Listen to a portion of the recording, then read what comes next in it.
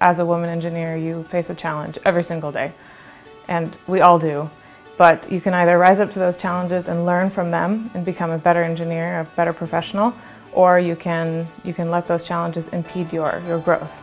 Being a woman is not an obstacle unless you want it to be. I went to a school which was an all-girls school, and a lot of the career advice was more around, well, you could go into banking or you could become a secretary to a high-powered man, you know, and that never interested me.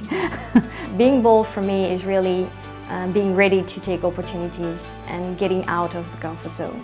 The man does not have to prove anything at the beginning. Everybody accepts that he knows the subject. When there is a woman, you really have to prove to them that you know the subject as well as they do. As girls and as females in school, we generally follow, you know, general standard avenues, and if we don't change, the world's never going to change.